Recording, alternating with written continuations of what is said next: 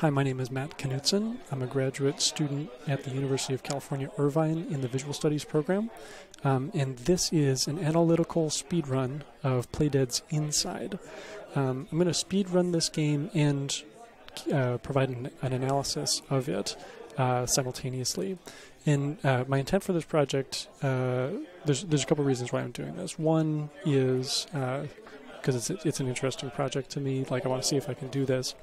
And the other is out of a conviction that game studies and scholarship generally should be more openly accessible and be put into refreshing forms that things like speedruns that may engage new audiences. So the speedrun for Inside is about 73 minutes, 74. The way I play it, the world record is 68, but I'm not going to come close to that. And that 75-ish minutes is a good length of time for an essay on the topic. There's a lot to talk about on Inside, and I want to get to those things. The scholarship that I'm going to be referencing, I'm going to put links in the description for this video. Ian Bogost's essay on empathy that appears in How to Do Things with Video Games. Michel Foucault's Discipline and Punish. I'll be talking about disciplinarity. I'm also going to be talking about Deleuze's concept of the control society. And an author who builds off both of those things is Alexander Galloway in Gaming, Essays on Algorithmic Culture. I'll also be talking about the control society from Galloway's perspective. And the last piece of scholarship is Donna Haraway's the Cyborg Manifesto. I'll also be referencing that. I'm going to be talking about game design in Inside, and I'm going to be talking about embodiment, representation of gender and race in the game. I'm going to be talking about institutions of power, and also the last thing is individual action against institutions and collectivism, and the power for the power of collectivism that is realized towards the end of the game. Without further ado, I'm going to start the speedrun here. Again, I'm going to shoot for breaking 74 minutes.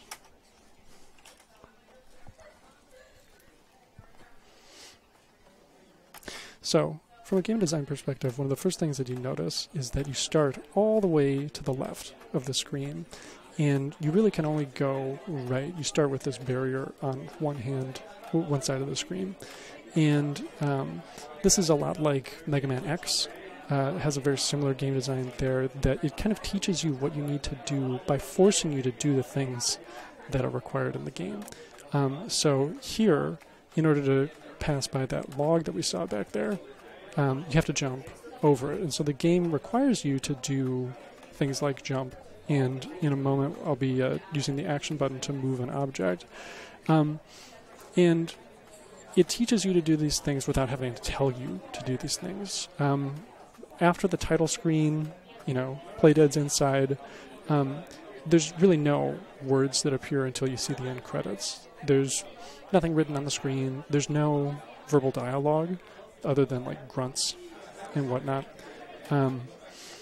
Instead, the game teaches you what you have to do, as I said, by forcing you to do these things. The other things, so I'm going to use this action button up here to move the fridge. The other thing that you'll probably notice very early in the game is that our main character has no face. It's just a boy, short hair, t-shirt, and pants. Very simple character design.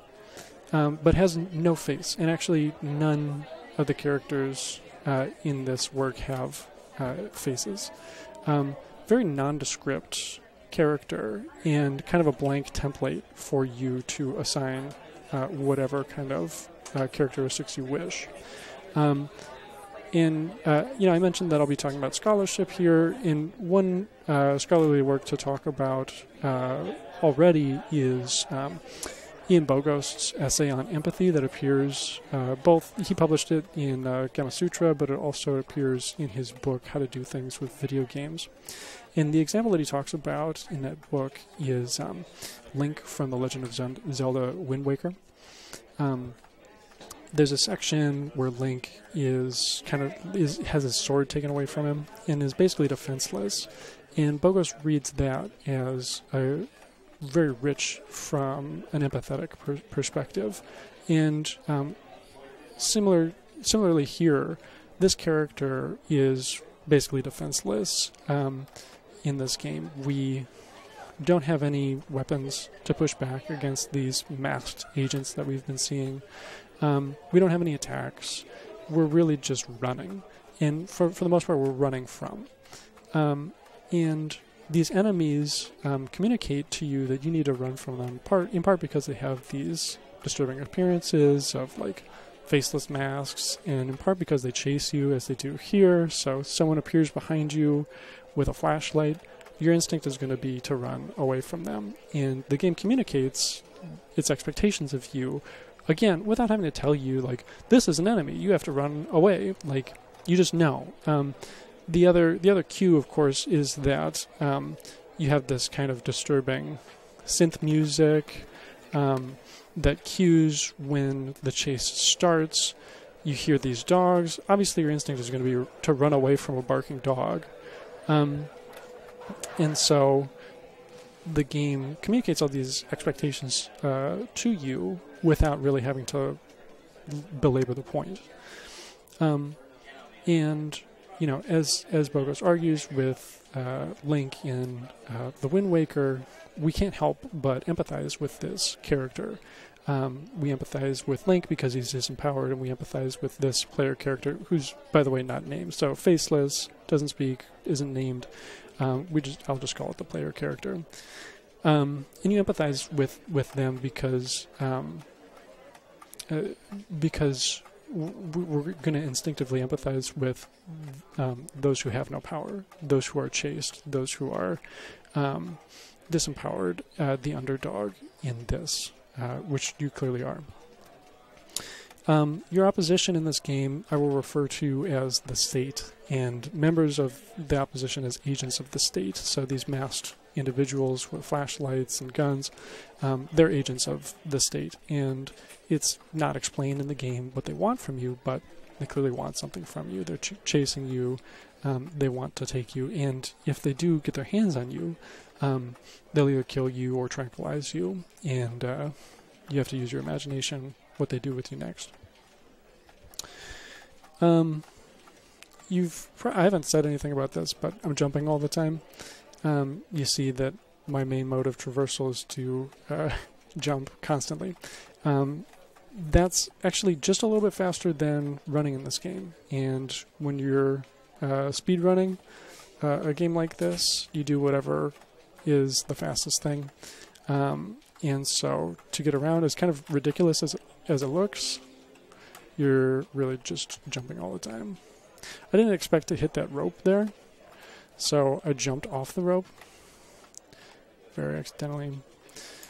Lost some time there. Not optimal. I'm off the world record pace. I'll deal with it though. So you've been chased for a long time, and you get to these chicks here, and this is the first example of kind of a motif in the game, that you have these animal buddies that keep you company even when things look gloomy. And these cute little chicks, little yellow balls of fluff. Thank goodness for them, because I need to suck them into this machine to move that barrel of hay. That, not a bale, a bale of hay. I've actually failed that before, so I'm glad I had just enough chicks to get through here. And I should also say, you know, okay, here's something I should point out. You see how the camera moves up. The camera moves up so to direct your attention to something down. This would be another example of the game not having to tell you everything, and rather, just by the movement of the camera, can suggest solutions to you, suggest the path forward to you. You'll see later that the camera goes down to show you something up that you have to interact with later. This run is an any % run. It's not a 100% run, so I've been skipping Easter eggs. There are Easter eggs in the game that you can look at and interact with, but I won't be doing any of them here. And any % just means you do whatever it takes to get to the end of the game the quickest. If you do all the Easter eggs, then you will unlock kind of a secret ending. The one I'll show you today is like the bad ending, but it also has its own appeal for sure. This is one of the first like jump scares in the game. This pig that jumps out at you and has this weird worm in the back, coming out of its rear. It's one of the first instances of this biological experimentation that we'll see the state engaging in a lot. Things in this game just get a little creepier and a little creepier. Here's the first example of the control helmet, and clearly there's this technology that the state is using to control certain types of people. Those people in the background, I'll refer to them as processed humans. When they're not being controlled, they're just completely still. And when you are in the control helmet, you're able to make them do whatever it is that you're entering as commands.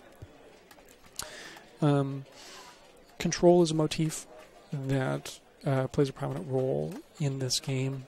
I mentioned that there are multiple endings of this game, so if you do get all the Easter eggs, then you're able to unlock the special ending where you go down beneath the cornfield that we saw earlier, and you undo this machine that is like the central control unit. And when you do that, you lose control of your own character. It's a very meta moment for the game that we won't see ourselves in the game. All I'll do is just describe it that way. But control, again, is a motif. You saw in the background. Okay, so in this section leading up to this building, we didn't have a lot to do. There weren't any like real obstacles or enemies or anything. And the game communicates a lot environmentally in those sections where you don't have really demanding gameplay by showing you things in the background. Here's the camera going down, showing you a little bit more up. There's that safe up there, and we're going to have to interact with that safe to progress through the area. The game is, again, subtly telling us what we need to do next without having to say it explicitly. Anyway, in the background to this building, as we were approaching, we saw that line of processed humans.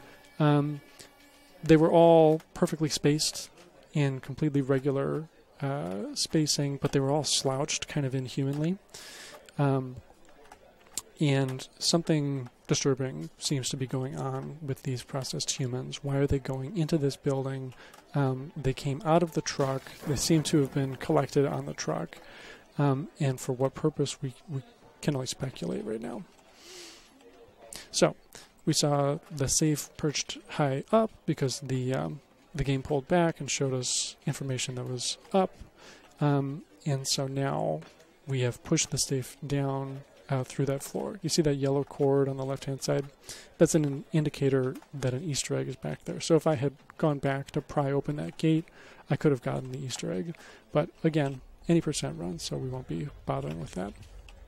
Here's another control helmet puzzle. One aspect of this game, speedrunning a game like this, there's actually no RNG. No random elements in this game. Everything is completely predictable. And that is a relief to a speedrunner who's trying to get a best time, that like it's all execution. It's not dependent on luck, and so it doesn't quite try your patience in the same way. But because it's a puzzle platformer, the most challenging parts of this game are things that a speedrun won't really do justice to. You won't see how difficult some of these puzzles are in light of the fact that it takes a runner or just a player to a long time to get through those puzzles, beating your head against the wall, like, okay, what am I supposed to do here? Speedrunning a game like this totally clarifies what the puzzles are, but doesn't really do justice to the real challenge that this game is. Instead, what the challenge comes from for speedrunning this game is rote memorization, knowing the exact sequence of what you need to do in order to pass a section, and not messing up when you should know better. There's a lot of just unique sequences in this game that you just have to memorize by the time that you're ready to speedrun it. So here, this is the fastest way that I can get through this barricade, is by mashing left and right, left and right, left and right. And that kind of mashing is going to come up one more time in the game at a section I'll call the doggy door.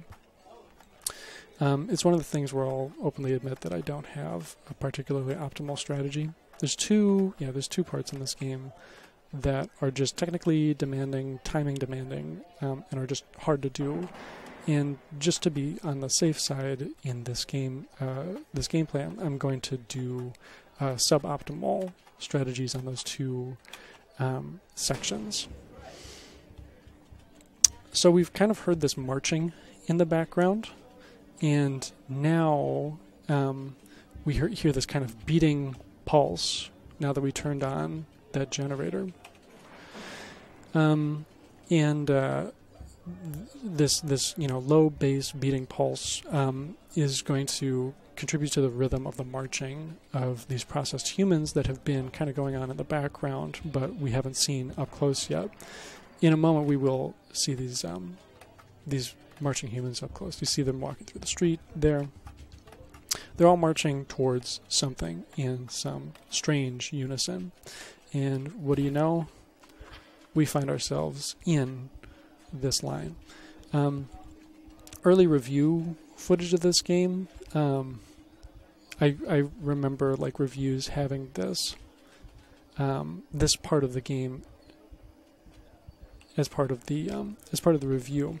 It's an iconic moment in the game where you're under this intense scrutiny of this closed circuit television camera scrutinizing you, looking at you, making sure that you're doing everything exactly in uniform with everyone else. I'll jump the gun a little bit there. It's hard to talk and hear the rhythm at the same time. I've screwed this next section up in a run before. It was very embarrassing. I have to remember to jump here. But you see this scrutiny of the television camera, and now you see these other people who are not processed humans looking at you and ensuring that you are uniform with everyone else. And if you're not, you'll be killed. You'll be taken out of the line, and it's a sad day.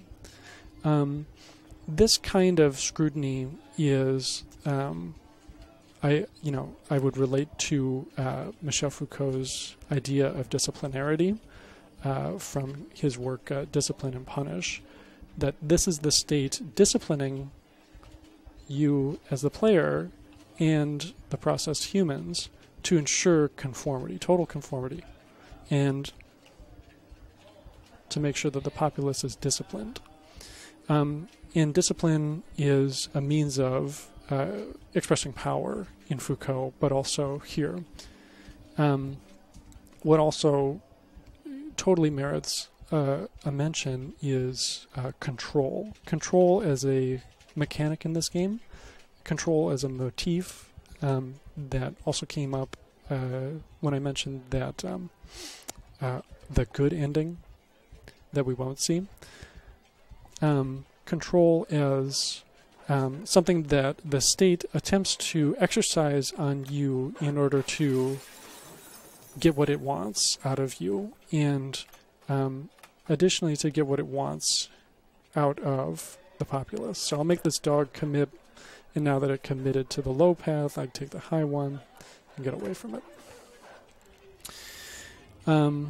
control, again, is this motif that runs through the game. You have the control helmet that you use, but also the state in trying to control information, trying to control these processed humans, and enacting slavery through the processed humans, getting, extracting slave labor out of this class of processed humans.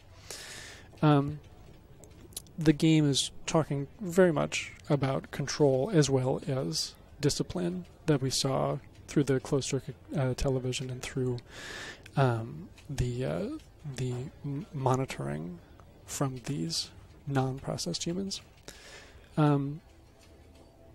In Gaming Essays on Algorithmic Culture, Alexander Galloway talks about both Foucault and Deleuze with respect to games, that Deleuze puts us in this control society, and Galloway argues that games are the example par excellence of the control society, the medium that best expresses what the control society does. Oh, did I get hit? I got hit. Oh man, I thought I was through. I knew I clipped that too soon.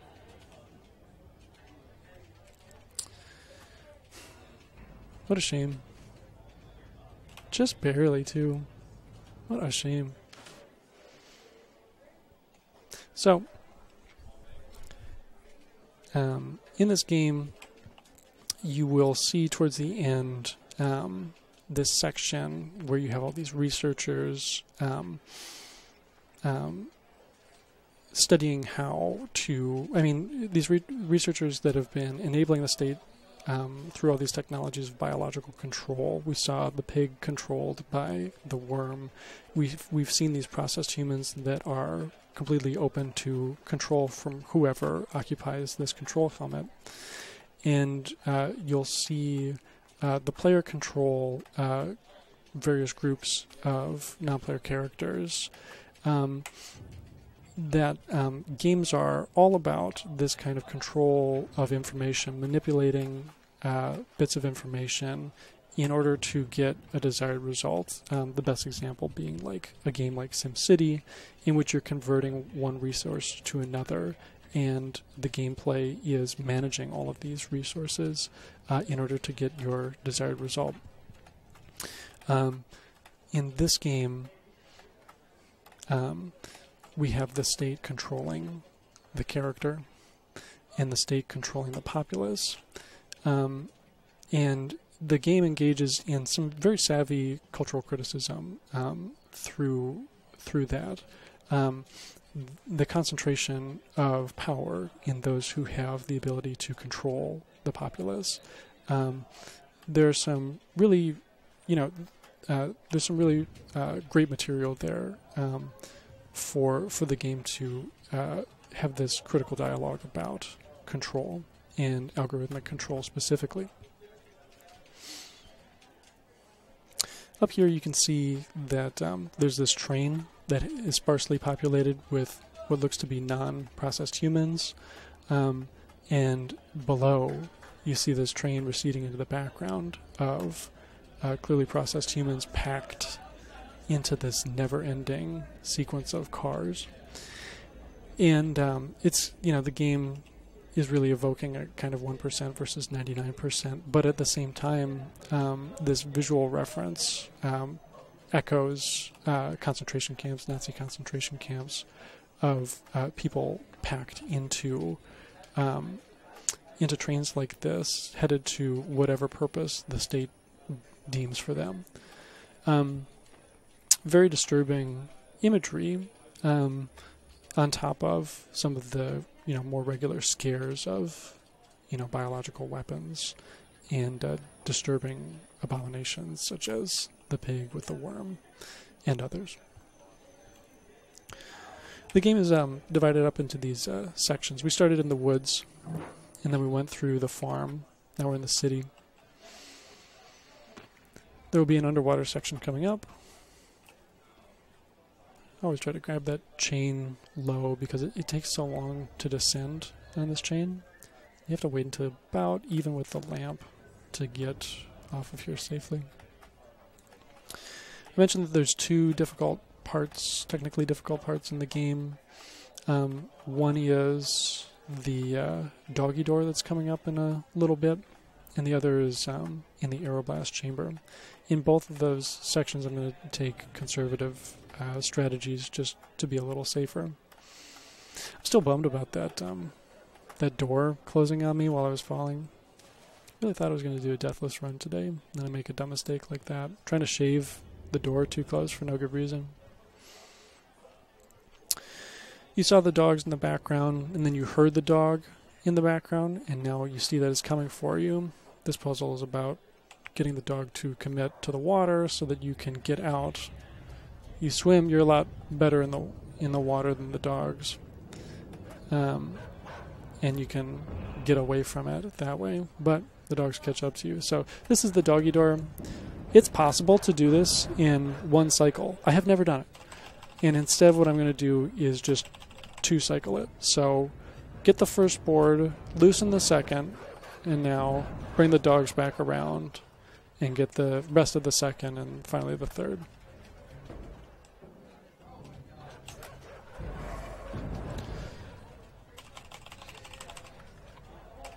It's possible to do it in one, but really hard. Never done it. I've tried like 50 times. That's the end of the city section. This is the start of the underwater section. Up to this point, we've been chased with people with guns. We've been chased by dogs, by possessed pigs. We've been threatened with these surveillance machines that kill us if we step out of line or do something that we're not supposed to. And in a moment, we're going to climb into that submarine.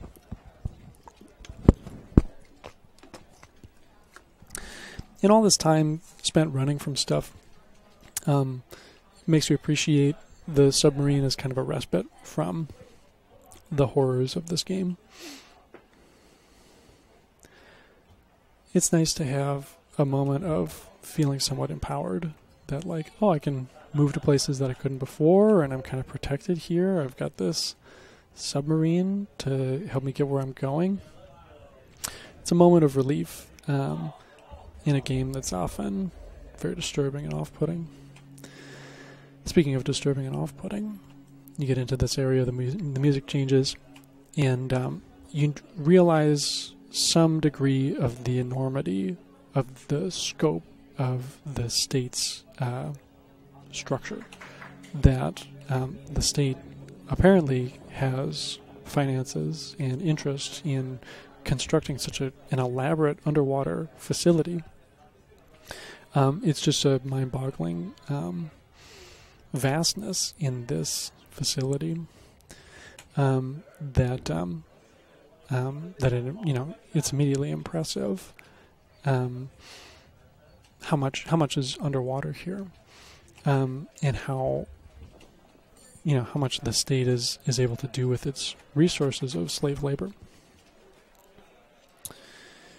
You get out of the sub for the first time. You have to open this door up here, but it takes a while to get to that door. Just to say a little bit about affect in this game, that being in that submarine, feeling a little bit more safe from the outside world, enables us this feeling of relief for the player that heightens the difficulties of being chased elsewhere.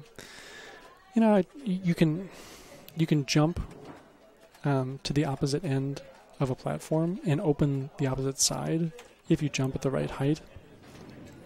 Lost a little time there trying to shave the jump close.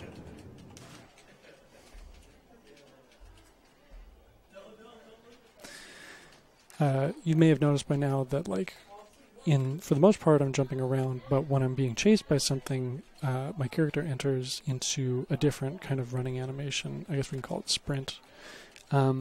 And when you're being chased, you don't want to jump anymore. It slows you down. So you can just hold the direction of running away from the object that you're running away from, and you don't have to jump all the time. I think this is the first instance of these boxes with kind of this ripcord that makes them float. For the most part, they appear on these like poles. They're kind of tethered to, you know, one dimension. We'll see examples later where we're kind of freed up with these boxes and making them do interesting things. Some of the vines in this game you have to swing multiple times on. Some of them you can just do on the first try, like this one. And pay attention to the foreground as we move here. Some weird blob in the foreground. Oh no. There was something in the water. You thought you were alone. You thought you were totally safe in this submarine, but no, you have company. You're not entirely sure what you just saw or if you just saw something threatening. We will see more of that, whatever that thing was, in a little bit here. And now you've given the player reason to doubt their safety. The submarine felt so safe before, now we aren't so sure, and this puzzle requires the player to get out of the submarine and push this red button so that you can progress to the next area. You never feel so exposed as you do in this moment, like, I was safe before, now there's something in the water, what's going to get me? And spoiler, there's nothing in the water. There's no enemy here, and the game doesn't really give you anything to run away from, but it does make you feel totally exposed here, and that enemy that we saw in the foreground a moment ago has not left our consciousness. We are confident that they're going to come back soon.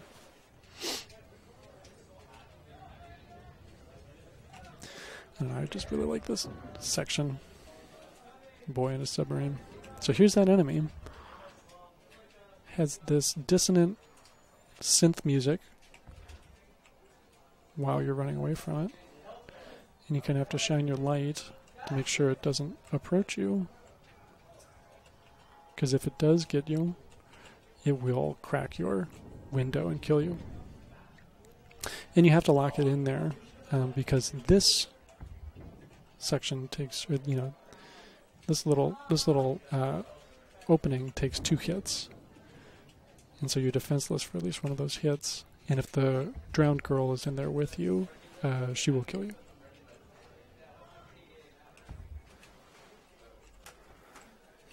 So that's the end of the submarine. Goodbye, submarine. It was fun. Thanks for your help. What we're coming up on here is the platform puzzle. It's funny, did I lose? Twitch says I've been on for 24 minutes, but I know I've been streaming for at least 30 consecutive minutes. This section is the longest single puzzle in the game. You see this individual over there. We can't get to them yet. But we're going to be spending, I don't know, close to 10 minutes going through this puzzle. It requires a very specific sequence to do it optimally. In the background, we can hear this rhythmic thudding. Boom.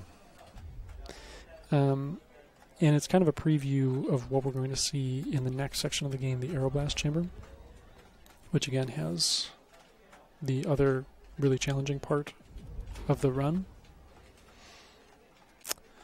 So it's going to, you know, we're headed there next, but we still have to finish this platform puzzle, or more accurately, do the platform puzzle. When we turned the generator on, there was this platform that had the number 19 on it, and you would see if you directed the player character over there, you would see that number go down by 1. And what it's saying is that we need to get 19 bodies, or 19 more bodies on that platform in order to progress to the next section. So this puzzle is about collecting processed humans. As you run through these, you can hear them snoring, which is a strange touch. It's not really explained, like nothing in the game is really explained. But the implication seems to be that the state is able to control these processed humans in kind of a sleep state or something like that. And there's just a lot of, evidence that the state is doing whatever it feels like with human lives, and with animal lives too.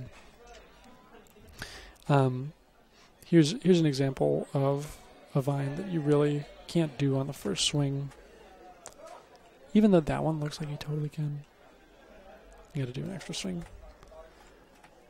I've tried. And so we saw before that there was this control helmet kind of above all these processed humans. So try to get into it, but it snaps off. And what was once a tethered technology now becomes this mobile technology. It's wearable, and you can take control with you in order to control these processed humans and move them towards the platform. This would be a good time to talk about the figure of the cyborg, which comes up in a few different ways in this game. The critical work that I point to is Donna Haraway's Cyborg Manifesto, in which Haraway talks about cyborg as a mode of identification that transcends taxonomic categories of identification. The cyborg bridges distinctions between person and machine, human and human, human and animal, and physical and non-physical. And is therefore a useful concept to anyone who is concerned with transgressive modes of identification. That being cyborg is a means of or a way to be transgressive of identity and not to fit into one particular category. You're not male, female. You're not black, white, Asian, or otherwise. You're not straight or queer. You're not rich, poor. You are cyborg. You are transgressive of all of these, and the cyborg identity is transcendent of all kinds of identification, and is therefore useful to a radical politics. In this game, we'll see different examples in embodiments of cyborg technology. The first being this helmet, but we will see later kind of implanted technology that makes the player character even more clearly post-human. That the player character gains these superhuman abilities through the technology, through these odd fusions, and is open to monstrous fusions even. Again, this kind of fusion is transgressive of strict identificatory categories.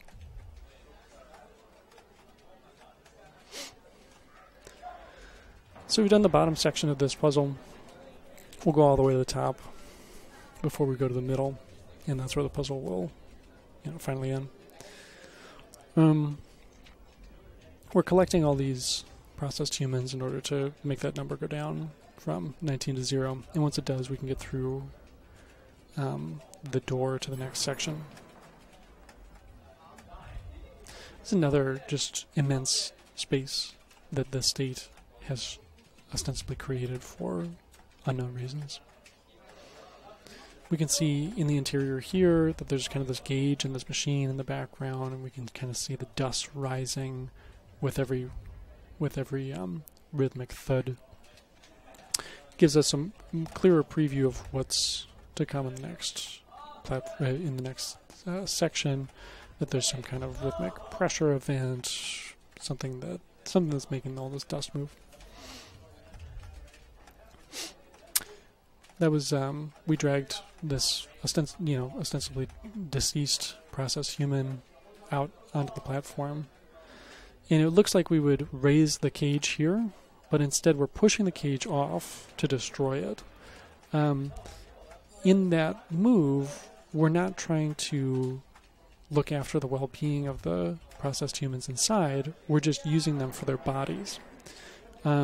And the player is kind of forced to use those processed humans for their bodies. And in that regard, the player is no better than the state in its use, its dehumanizing use of the bodies of processed humans. That we're just exploiting these humans for their labor and for whatever we need out of them. And that's exactly what the state is doing. So a critical, that would be a critical approach to describing what the player has to do in this section. The more charitable description would be to say, like, okay, we're really using the tools of the state against it. We're destroying the master's house by using the master's tools. All right, I have screwed that up before, so glad it made it. And even if we have to break a few eggs, mistreat human bodies in the process, we're totally justified because we have to destroy the state that has made this abominable set of circumstances, like processed humans, control, technological slavery, etc. Speaking of bodies, you'll notice by now that everyone that's following you is male-bodied. They all seem to have the same body type. They have overalls and or tank tops, hard hats. They seem to be kind of a stereotypical construction worker kind of body. And again, are all males. And furthermore, every single character in this game is white. There's kind of a very traditional kind of construction of identity that's going on in this game that is pretty consistent with games generally focus on male protagonist, male agency, and hegemonically male NPCs in this game. This is the Aeroblast chamber, and we don't really... I'm going to do a really conservative strat here. I'm going to wait.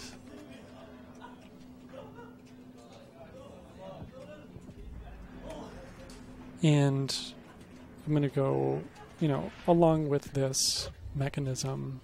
I can't catch up to it now. I can't get over to that other section and be shielded.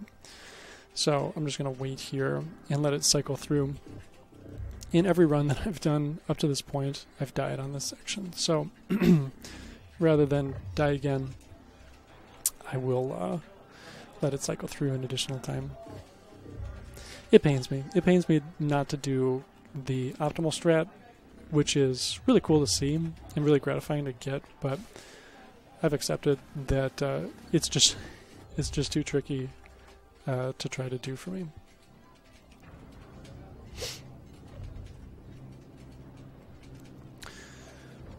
I'll come back to the topic of gender and representation and whiteness in this game. That the game has so much to say about technological slavery and class relations and state power that unfortunately does not offer anything to discussions of intersectionality in this game when all the characters are white. It's a missed opportunity in this game to more critically consider race in constructions of socioeconomic status. I acknowledge that this is what a Scandinavian developer, and their cultural frame of reference is theirs, but it really misses an opportunity to be more critical of race by literally, whitewashing the entire cast of characters. And it's in line with conventions in the game, in games generally, that, okay, well, here's another white male protagonist. Like, imagine that. All of the construction workers that we saw were male, and we'll see in a research facility coming up that nearly all of the people in lab coats are male. And just, the game has a pretty restrictive kind of embodiment when it comes to race and gender. We're now at the underwater research facility here. These two lips that you kind of climb over, they're the only two in the game that you take a little bit slower to get through, to convey, like, how short of breath your character must be.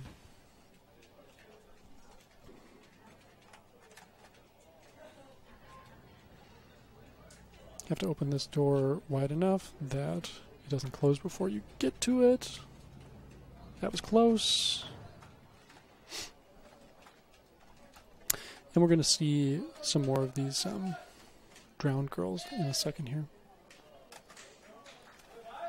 Spoiler.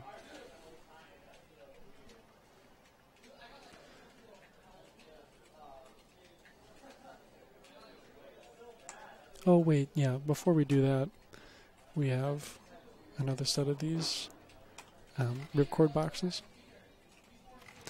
Another example of, like, you have to be very deliberate about your sequencing.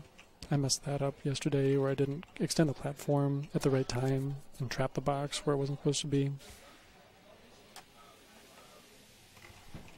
Again, the challenge of speedrunning this game is making sure that you get the sequence right 100% the first time.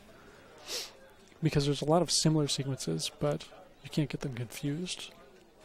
So here's the drowned girl. You can recognize the dissonant soundtrack, and now she's coming for you. And this is definitely the freakiest part to me. This section still freaks me out, especially in the next set of puzzles. I don't know. Maybe it's just, instinctual fears of drowning, and just this crushing inevitability of, like, she's coming for you, she's going to get you. To say a little bit about affect, like, a horror game, and so, I mean, we can call this a puzzle platformer, but it has a strong horror element that it is trying to scare you, in terms of, the jump scare from the pig, this kind of enemy that is disturbing and has, this dissonant audio cue, and then the subject matter of, okay, well, imagine that this state power is trying to deprive you of your agency, make you into a zombie to labor for them. It's disturbing stuff. Biological experimentation, that's weird stuff. There's such a thing in this game, in the speedrun, as a chain skip, where you are able to bypass that whole chain moving left and right. And you can do it if you're really fast.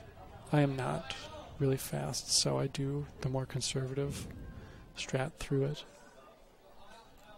I'm using a keyboard and mouse, or, I mean, really just a keyboard.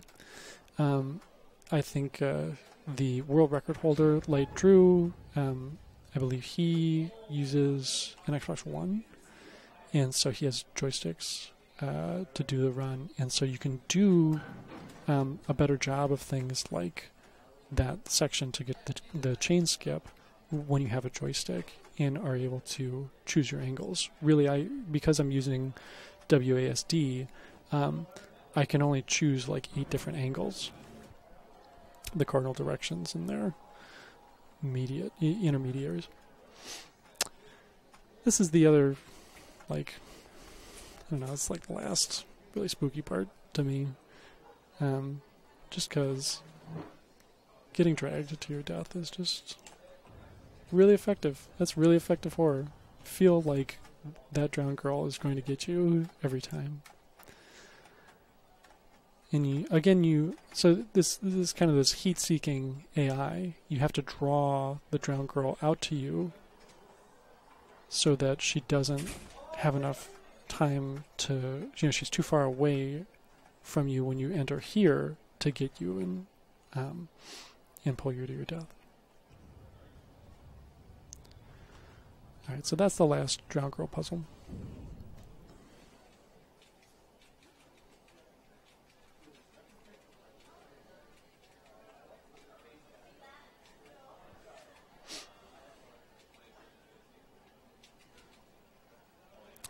And coming up is the longest cinematic in the game. I'll take a drink. I've been talking for a while. You see that this drowned girl is dragging you down to your death. There's nothing you can do about it. You might think at first, like, oh, I screwed something up and now I'm dying. But the camera stays on you and it doesn't say, like, continue or anything like that. And as you lose your breath, you drown, and then her movements become much more gentle. She's gliding you down towards the bottom. Instead of dragging you.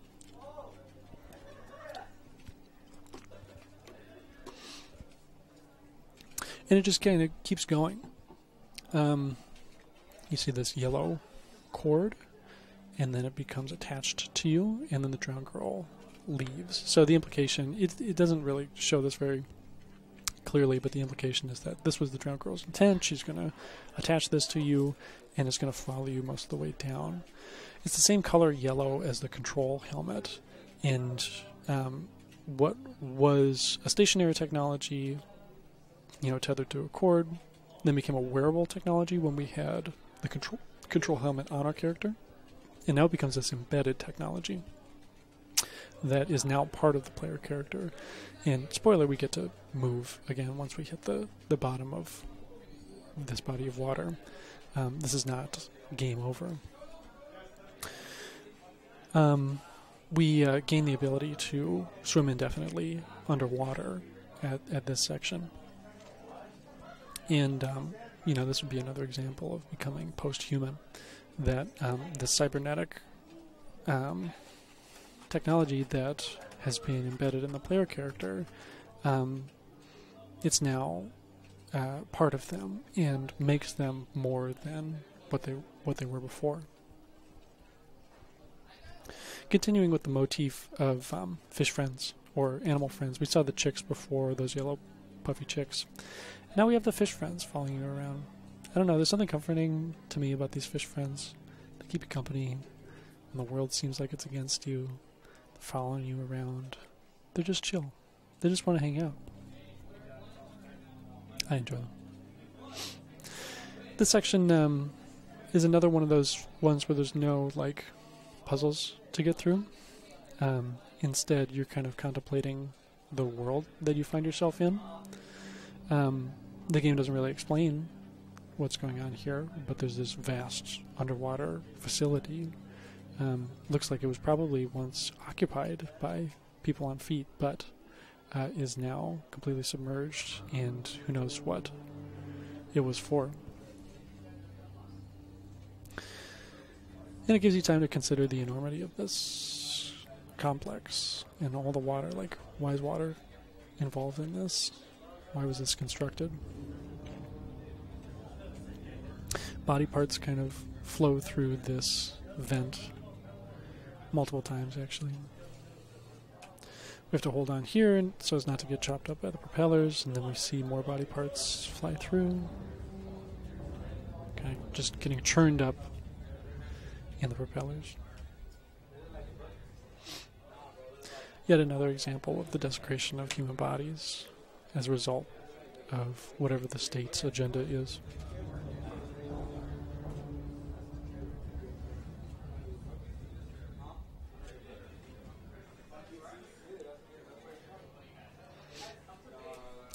How are we doing on time? 51 minutes.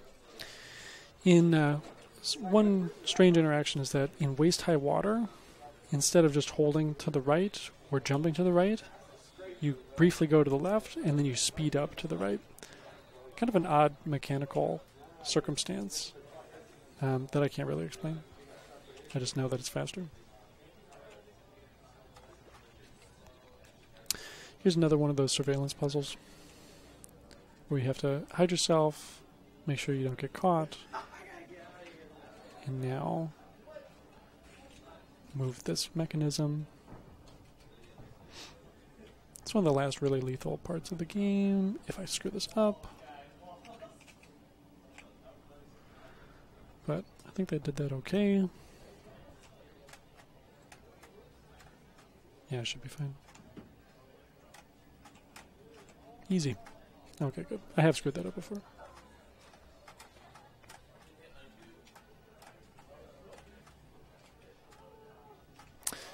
The camera goes up to show you something down. In Assassin's Creed-like, you leap from a tall height into a safe receptacle. We're going to have to come back through the bottom of that in a little bit, but the camera now comes down to show you something up. There's water on the ceiling, bodies floating upside down in this water. Another weird technology that the state controls. I used to do that puzzle all wrong. I'd go and move the box and pull the cord and then try to hit the box as it was coming up. But no, you don't have to do that. You can actually just hit it on the way down. This is a little save that saves a tiny bit of time if done properly. Let's see if I can get it this time. That was close, but not correct. You can get the box to go through the opening and land safely on the other side. It saves a couple seconds. It's no big deal. But it'd be nice to get it.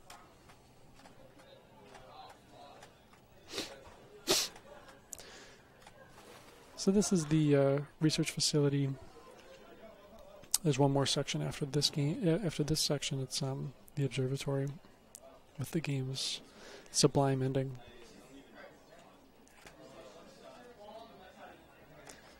We're through most of the life-threatening parts of the game. We have maybe 20 or so minutes left. This is one of those sections, or one of those puzzles where you have to be very deliberate about your sequencing, because you can easily screw this up. You have to do the bottom one, the top one, then jump on top of the top one. And you can get in here to the upside-down water. And thank goodness you have the swimming ability, because now you can destroy the machinery. And no one can really mess with you.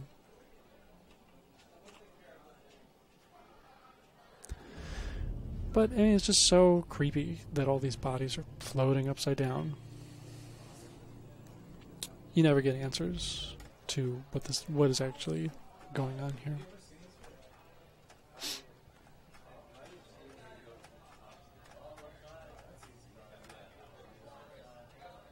Let's see if I can get the opposite side. No, I can't. I really wanted to show that one off. Yeah. See, you jump off and then you kind of magnet back to the right-hand side. If you do it really well, you jump off and you open the door from the left-hand side impossibly, like clinging to a ladder that doesn't exist, and open it there. It's very strange. Hello, my right eye occasionally. Thanks for popping in. I'm doing an analytical speedrun of Inside right now. So this moment here where you see in the background that little, the kid in the red hat. I don't know. It's gripping to me that here's, the game is displaying, this figure that should be innocent, this child in a little red hat, but by seeing it that this child is being indoctrinated into the state that the child is being shown this kind of technological slavery as if it's normal. That the state isn't solely these sociopathic adults, but is also comprised of their children. You drop the audio here because you're on the opposite side of what seems to be soundproof glass. I like this section. This is a fun puzzle.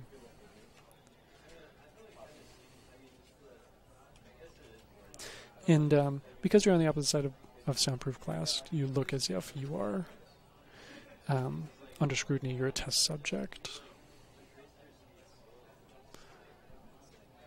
This is another puzzle. Oh, this is another puzzle with very deliberate sequencing.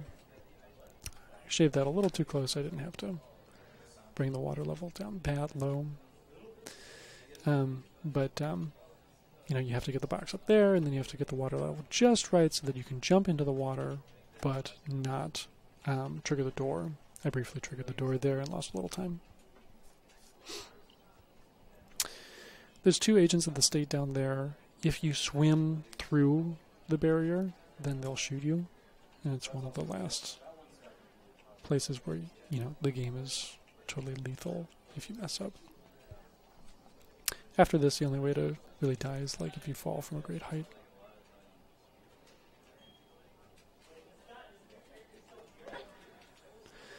You raise the water level, and then these mutilated bodies fall disturbingly onto these boxes head first. It's disgusting. And then, bizarrely, they get up to help you. The bodies become unrecognizable at this point. What seems to be evidence of forced amputations, weird experiments,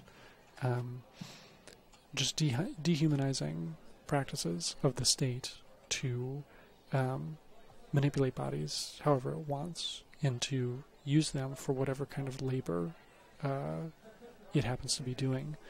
There's some reason it would appear that the state is putting these bodies in, suspending them in water and using them for energy, using them as a thought network. Who knows exactly what their use is to the state, but clearly they are being exploited as some kind of resource. And, you know, this explains why the state is continuing to collect bodies and why the state was pursuing you at the start of the game. Here you have to take a page from the state and use bodies to suit your purposes, to kind of sacrifice them, make them jump from a great height so that they will break your fall and you won't die. Another example of the player having to resort to strategies that don't really put them on a moral high ground compared to the state. The player is forced to use the same kind of dehumanizing practices that the state does. Kind of make them jump off like lemmings. And then we want to get about 3 of them into this elevator. If we can get 3, then that's all we really need. We don't need to collect all of them. Because that's all you need to open this door coming up. Once we open this door, we'll be in the observatory section. Music changes, signaling a shift in section. And we've spent our whole time in this game being, running from something, running from dogs, running from agents in masks. Now we see others running to this structure, one last big structure in the state's in the state's architecture, that everyone seems to be running to something and running to the right, like you are.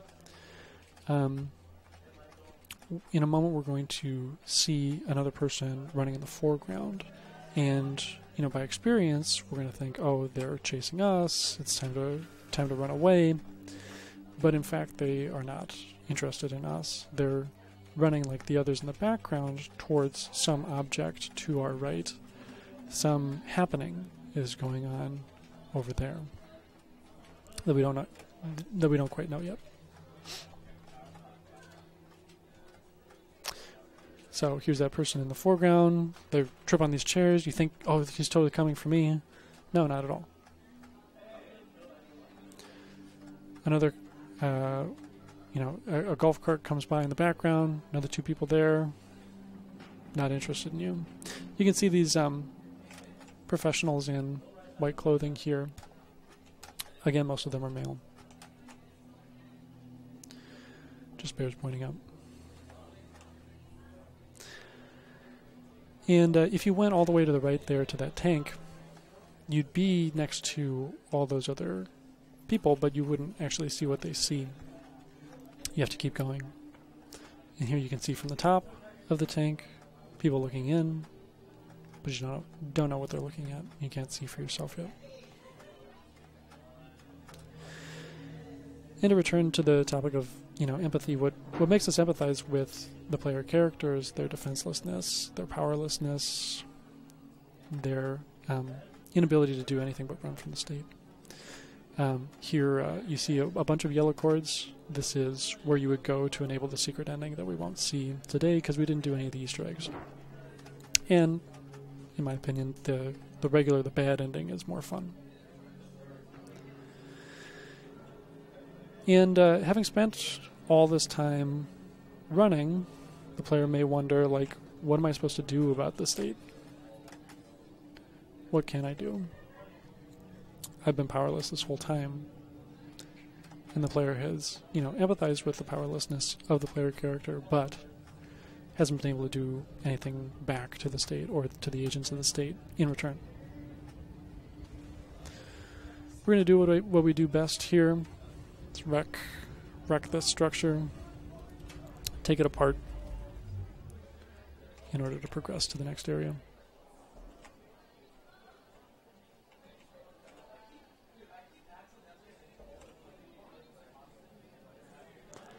Turn the power back on, and that'll give us enough time to get to the bottom before the machine is quite at full rotation. Gotta grab this, and once we grab that, a way opens up. The clothes come off inexplicably, and now we see what everyone was looking at. This disgusting ball of humans fused or sutured together. And what can you do but free it? There's these 4 control helmet looking things on it, ostensibly making this ball labor for the state. But you've freed it, you've become attached to the ball, and now you're controlling the ball. And you've spent your whole time running from the state and its agents, and now you're able to turn the table, break open the cage, and cause people to run in fear from you. It's this disgusting but incredibly gratifying ending to the game. You don't see it coming. You've been defenseless this whole time, and now you're the wrath of the 99%. All these people who have been processed and exploited now form a quite literal collective. And through collective action, you just mess stuff up. You destroy the door. You crash through every window. You crash through the floor, through the equipment. You cause people to run screaming in terror away from you. It's gratifying, but in this monstrous, disgusting way that you have, transcended this individual identification and now identify as the collective. Now you're together with all these other humans who have been processed by this wicked state. And now you turn your wrath towards them. You're able to enlist the help of those other processed humans who aren't part of the ball. They help you up here. And you don't have anything in particular that you're directing your rage at. You're just crashing through everything. And it doesn't really matter what these other people are. All you know is that they're part of the state, part of this awful assemblage of power. And you have to destroy anything in order to break free. Come on.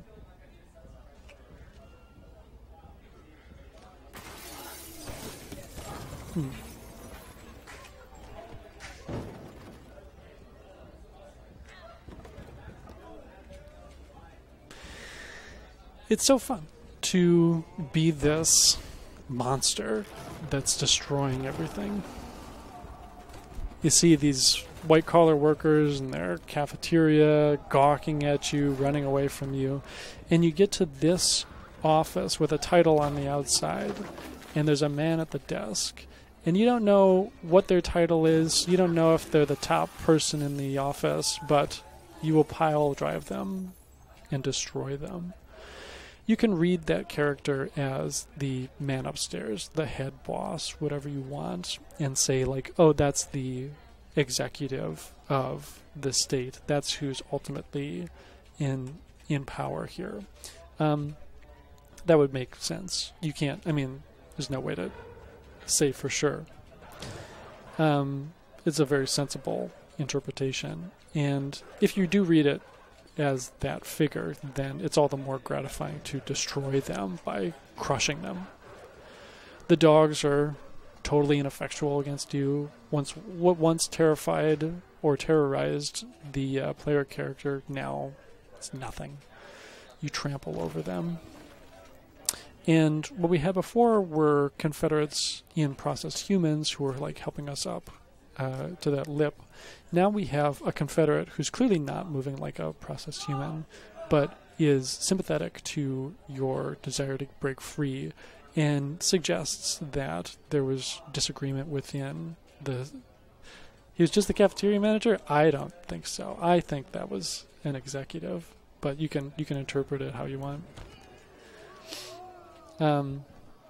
So the... why would you have a desk job for the cafeteria method? No. Why would you, that doesn't need a desk job. Anyway, so you have this collective just rampaging through, and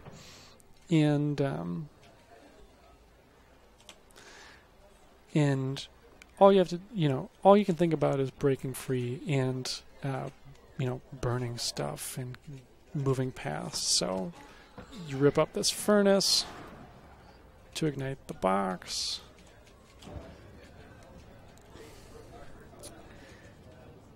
And what I was saying before was the Confederates here. This collective needs help from the inside in order to break free.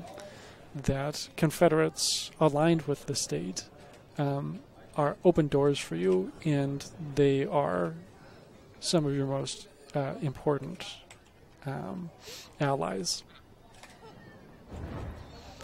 So you destroy this gas line here. It enables you to progress forward. You see these people gawking at you from the background. And up ahead we'll have another Confederate who will help you open the way forward and help you break through this wall.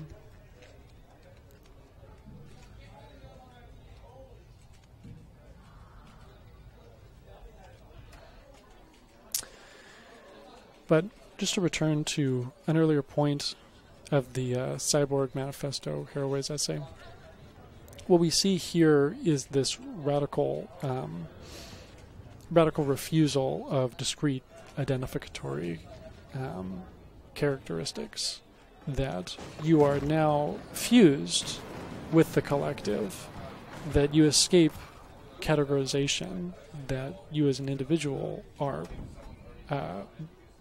post-human and beyond male, female, etc., that you are fused with this broader collective that lacks any such easy identification.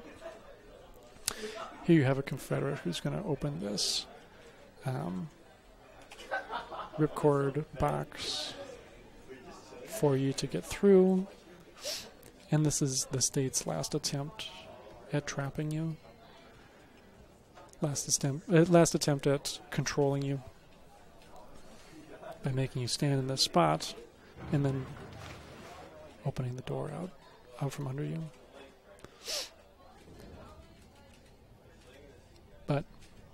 They, of course, don't contain you.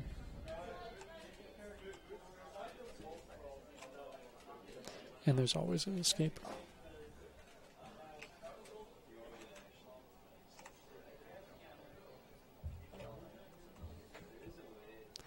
The fish friends return. They were following you before, but now they show you where you're supposed to go next. One last romp with your fish friends. I don't know, I have affection for these weird fish. And we just have one puzzle left in the game, so I'm on minute 73 now. Hopefully I'll break 74.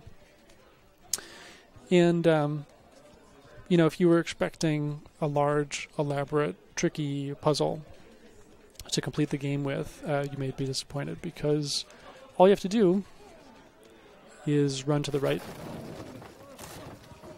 and run to the right one more time. Maybe a little disappointing, but that's the end. So 73 minutes and 22 seconds. It's actually a best time. Happy with that. And in this ending, you kind of roll out into the wilderness, into this inexplicably pastoral scene, this patch of sunny grass by a lake that you certainly would have never seen coming after all the horrors of the technologically enabled state to end on this non sequitur of a pastoral ending. You may read this as kind of a limitation of, like, you know, where the developers could see the collectivism of the ending going. Like, what is the final conclusion of these of this rampaging collective? We don't know. What is the outcome of this monstrous fusion that transcends discrete identity? We don't know. But it has escaped. It's gotten out of the state, and you can rest now. And then the credits roll. I want to give some shout-outs to people who made this project happen. Mark Deppy and Kathy Chang in the UCI esports arena have been super helpful, and everyone on the stream team here has been super helpful in making my research happen, and giving me a platform to do fun projects like this. I want to thank my advisor Braxton Soderman for his support for all of my scholastic endeavors, and I want to thank my partner Emily and our daughter Autumn for their patience with my research and their constant support. So thank you so much for watching. This has been an analytical speedrun. My name is Matt Knutson. I'm a graduate student at the University of California at Irvine. I did this project as a personal challenge, but also as a fun way to engage scholarship more publicly. Thank you so much for watching.